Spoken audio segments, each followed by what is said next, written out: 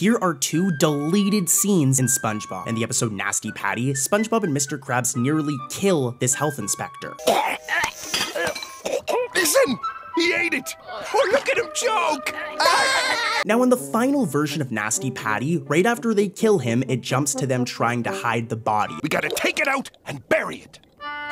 Ew, gross germs, it's all icky and corpsey. But in the storyboard version, there's this scene where Mr. Krabs tries to calm down SpongeBob, but he squeezes him so hard that his brain pops out of his head and lands on the health inspector. Gross. This scene was definitely deleted due to how graphic it is. Here's another one. In the episode Club SpongeBob, the episode where SpongeBob, Patrick, and Squidward get stuck in kelp forest and use this shell, We have this!